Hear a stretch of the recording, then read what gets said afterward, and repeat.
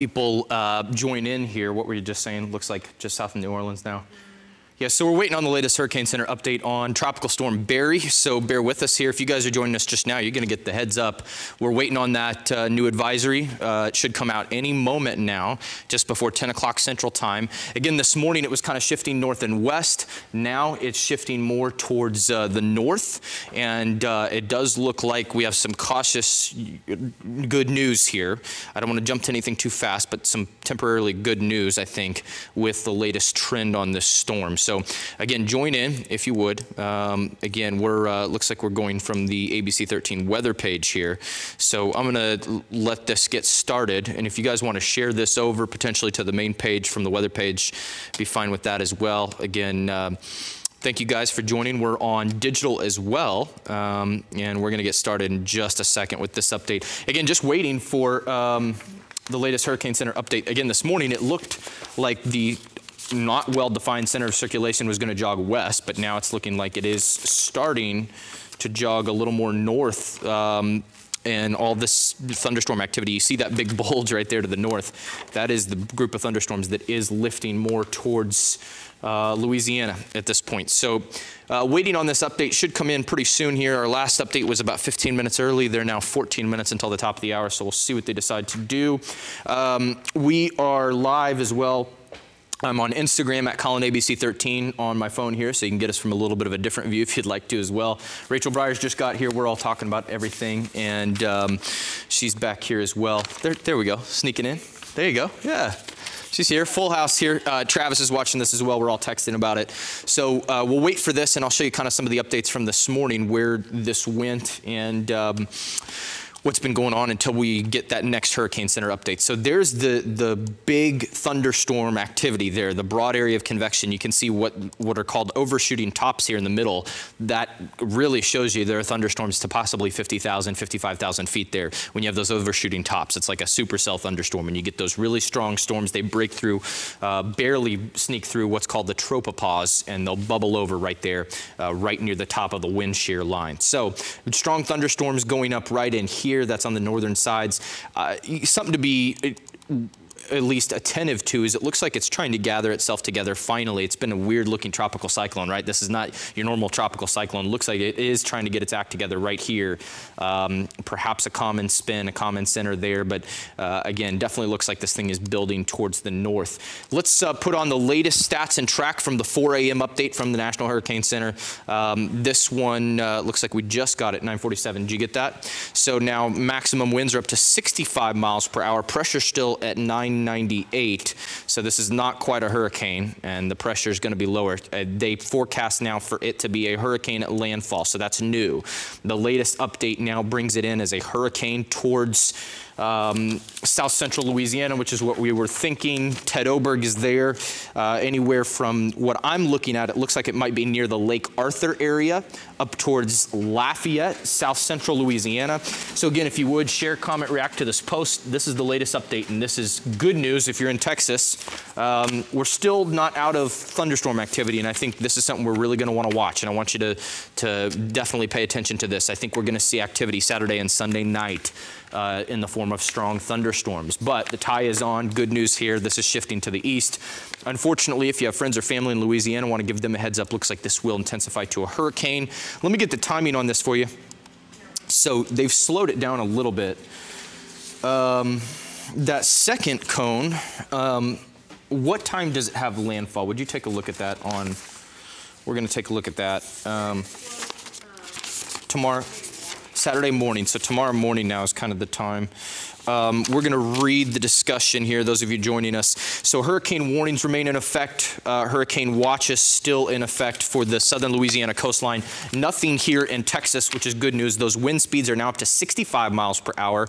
And again, the latest track from the National Hurricane Center has it up to a Category 1 hurricane at landfall around late tonight, early tomorrow morning. They're saying the initial motion is very erratic, while there's still a larger than normal spread between a couple of the models that we've been looking at. On the left side, side of the cone. They're going to trend to moving this towards the right, but they're also stressing there's still some uncertainty in this, and it certainly is something we're going to want to watch closely. If it does want to meander or change directions at the last moment, it certainly could. So again, that's going to bear watching. Again, digital team, if we could, let's share this over to the main page from the weather page. Guys, share, comment, react if you would, and let's push that out if we want to. If you would update that web post once you get it, and yeah, send that graphic. Okay. Perfect. So it will be a Category 1 hurricane, it looks like, upon landfall. I want to show you the latest, again, earlier this morning. Let me go back over the last 12 hours. You're going to see how first the storm started moving a little more west and southwest right here, and now it's started to balloon more to the north. So good news there that it's encountered a better center of circulation, and it looks like it's going to jog more to the north. Let's see, there's a danger of life-threatening storm surge inundation along the coast of southern and southeastern Louisiana, portions of Lake Pontchartrain, and portions of coastal Mississippi where a storm surge warning is in effect. Water levels are already beginning to rise in these areas where the peak inundation is expected on Saturday. The highest storm surge inundation is expected between Intracoastal City and Shell Beach in Louisiana. So family or friends in that area, give them a heads up there. The slow movement of Barry will result in a long-duration heavy rainfall and flood threat along the central Gulf Coast across portions of the lower Mississippi Valley and north into the Tennessee Valley through the weekend and early into next week. Also, there is a tornado threat along the dirty side of this in the north, northeast, and eastern side, all of the northeastern quadrant and the eastern side of this as that moves ashore. All right, I do want to talk about what's expected here in southeast Texas real quick, and then we'll get back to showing you what's happened the latest, and then I'll let Rachel take over. This is certainly good news for us, so I'm cautiously optimistic, and I'll have to update over on my social media pages at Collin ABC13, and we'll update the web, abc13.com/weather, and we have a hurricane tracker on there for you. Cautiously optimistic here. It looks like we may see sun tomorrow and Sunday and today. I think we'll see thunderstorms each night possible, tomorrow night and Sunday night. Some of these could be strong. So here's what's going to happen. We could see a band, if not a few bands, of thunderstorms set up on the southwestern side of this. So we are going to be impacted by Barry in terms of thunderstorms. Take a look at high-res future track. This model starts to bring in activity late tonight to our east. It doesn't look like much, but keep in mind last night there were severe thunderstorm and marine warnings for Galveston and Chambers counties, and some brief little spin-up tornadoes can't be ruled out on the southwestern side of this. They wouldn't last long, and they are not likely, but I think brief heavy rainfall and severe thunderstorms can't be ruled out. Take a look, though. Saturday through most of the day, we get by with sunshine. It's going to be warm. The middle part of the day, we'll see some clouds swirl in. Do also want to caution you in southeast Texas, tomorrow afternoon, we should see wind gusts pick up, perhaps 20 to 25, maybe 30 miles an hour. You'll notice it'll be out of the ordinary. We'll be sunny, and then all of a sudden clouds and winds will pick up out of the north and northeast. And then thunderstorms should start in the afternoon like you're seeing there. And then these could actually be quite a bit later.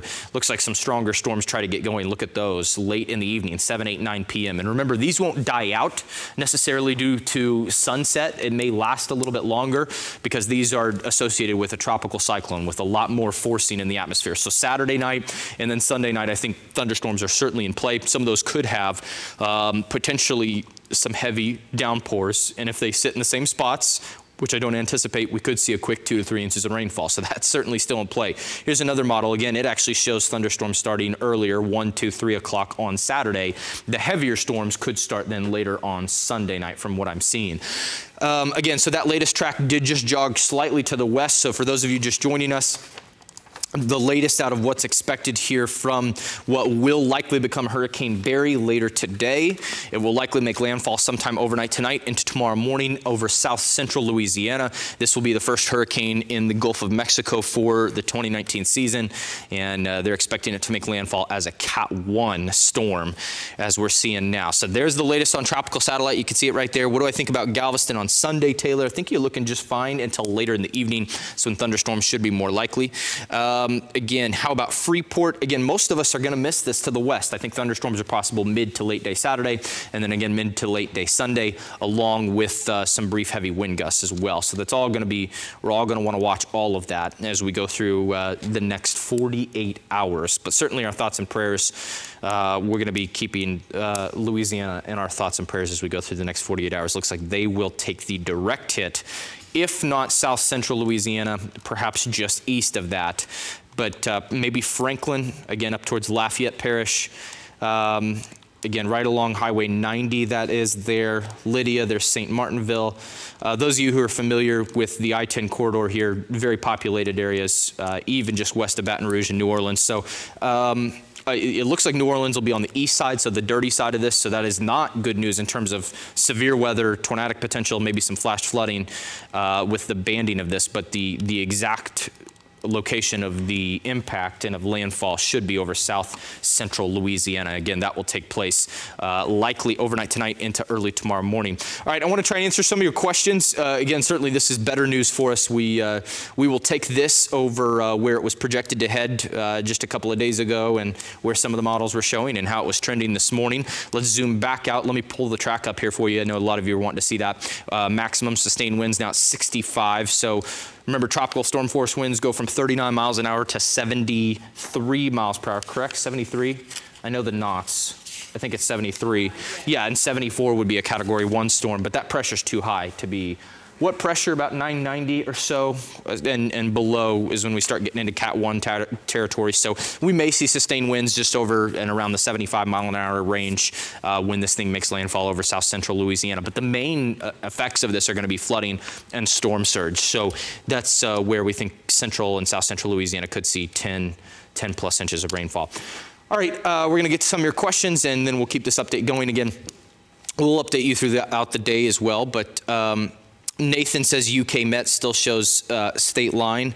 Nathan, yeah, that's is that the latest on the UK Met model? Yeah, it is. Yeah, it still is. So yeah, that one still trends further to the west. At this point, I don't think that's going to happen. I think we're going to stick to the Euro on this. I think the Hurricane Center, they've mentioned that, but I think that that particular model has trended a little far to the west so far, and already we're seeing those thunderstorms erupt on the north side. I am hopeful that it sticks to this track as opposed to the UK Met. If it did do that, Houston would certainly see more impacts from it, but I don't think we will at this point. If you're in Houston, things are looking pretty good so far right now.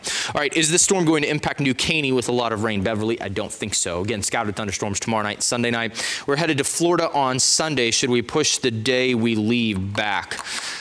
Close call. Depends on what route you're taking, but I would say back to Monday. Yeah. They're leaving on Sunday to come back. They're leaving, I think, to go to Florida on Sunday. I would wait until Monday if it still looks busy. If you're driving through Louisiana, is there a possibility that it might move towards Houston the last minute? Linda, I can't rule it out. The one model Nathan was talking about earlier does still show that, but at this point it looks like it's starting to pick up speed and move to the north. So that's some good news for us here. Is it dangerous for Houston, Rubina? I don't think so at this point. How's Galveston looking? A few thunderstorms the next couple of days, but nothing crazy. What about Southwest Houston? Things are definitely looking better for all around the Houston metro. How bad will this be for Lake Charles? Shauna, I think Lake Charles will be in the direct path. Certainly could see 5 to around 12 inches of rain or so. Hard to tell at this point, but Lake Charles and central Louisiana up towards northern Louisiana need to definitely be watching this closely. Do you think the storms will call for flight cancellations on Saturday night? Depends on which airport, but I think out of Bush and Hobby, we're both going to be okay. Depends on how strong the storms are. I think you're going to be all right. Texas City, nope. Again, if you're in the Houston area, just thunderstorm Saturday night and Sunday night, things looking pretty good. Anything that I've missed that you've seen? I don't see anything new on this. It just shifted the track a little bit west, and it looks like a landfall will be a Category 1 storm sometime late tonight. Yeah, and really for Houston and Galveston, I mean, our percent chance, of seeing tropical storm winds is kind of, it's going down to 5 to 10%. Yep, that's good news. So let me pull up exactly what Rachel was just showing you there, and then it looks like as we get closer and closer, the certainty increases, and it looks like this is now going to make a landfall in central Louisiana. So we missed out on this one is what it looks like now. Again, I don't want to leave out the very outside chance, but things are certainly looking better for southeast Texas now. Looks like the heavier rain is going to be east of the Texas-Louisiana border. They're showing tropical storm force winds actually moving right north for, it looks like right about Franklin and south central Louisiana. So a big heads up to those folks. We're keeping them definitely in our thoughts, and give family or friends a heads up if they live there. There's the latest satellite, so you could see it definitely is looking like it's turning more to the north, and it is a strong group of thunderstorms up there. If this does, for any reason, decide to shift northwest, we'll be the first to let you know online, on air, certainly a Facebook Live, certainly a push alert on your app. But as of right now, that's still going to the north. Is there an outside chance that could move more westerly, northwesterly towards the Texas-Louisiana border? Yes, but I think most of us at this point are looking quite a bit better if you're in Texas. All right, react, share, comment. comment to this post. I appreciate you guys watching. We'll keep you updated throughout the day. Rachel Briers is here. She'll take over from now and into the 11 o'clock hour. But certainly a good update that just came in for Southeast Texas from the National Hurricane Center here just before 10 a.m. Central. Again, we'll keep you updated. Next one is scheduled for around 1 p.m. and we'll have the latest on that coming up. Thanks for joining.